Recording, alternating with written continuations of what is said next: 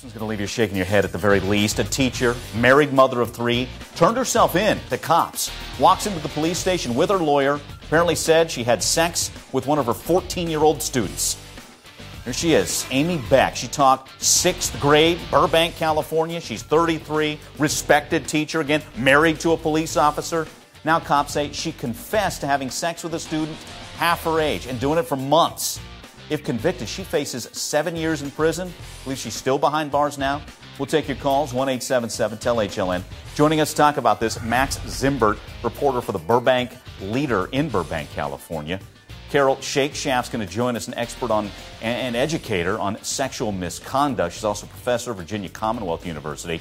Joining us as well, Sergeant Robert Quesada from the Burbank Police Department. Sergeant, well, tell us about the scene. What do you know about her turning herself in, and what made her do it? Well, Mike, what happened was last Monday, Miss Beck came to the police department along with her attorney, and she just wanted to confess that she's been having inappropriate sexual relations with a male student of hers. We then went out to contact the student who verified the story of Miss Beck. We then placed her under arrest and booked her for lewd acts with a child. She's still behind bars now, Sergeant? Yes, she appeared at the Burbank court today, this morning. They postponed the arraignment, but she's been transported down to the L.A. County jail system. Okay. How's the student doing, Sergeant? That I don't know, Mike. I don't have any information on the young man. All I know, he's still in the school system. We just don't know where he's at. Okay, let's get Max in on this. Max, doing, welcome here on this one. It's just baffling. How's the student? Is the family talking? His family I'm talking about?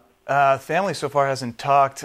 We have seen, I believe it's Mrs. Beck's mother, but there's been no comment, nothing really to say on that front. We don't know anything about the kid. We've been trying to, get a read on that, but really there's nothing to report. School district isn't sure if he's in the system still or is not. They don't even have his name, they tell me at least. Max, are students talking? I mean, obviously word like this gets around. What do we know about reaction from students, other teachers? I presume the students are buzzing, but, we kind of take what the kids say with a grain of salt and really prefer to connect with adults as far as, what is actually happening on the ground. What are parents saying, parents of the school? Parents are saying a lot of things. I mean, of course, they are unhappy about the behavior, but they also say that the school, Jordan Middle School, is also a sound school, and the kids are usually pretty pleased with their teachers there. And it's also a tight community. I mean, they're rallying behind the staff. Last night was open house of all nights at the school.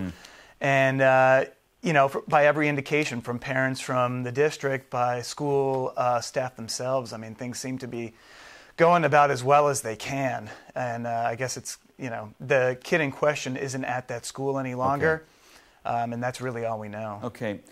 Sergeant, did she give any reason why when she made this confession? Detectives talked to her, and what they told me is that she just had a guilt. She just carrying this guilt with her since last year, and she was overcome with it and felt the only way to relieve it was just to tell the truth about what happened. Okay. What about any other students that she may have preyed upon, Sergeant? Well, we thought about that, and so right now, Mike, we don't have any information to indicate there were other victims, but we have served a search warrant on Miss Beck's home, see some computers, and so we're going to be looking through those computers, and if we do find additional victims, then we will interview them and we will file additional charges if that comes across. But right now, we don't have anything that indicates there are any other victims out there.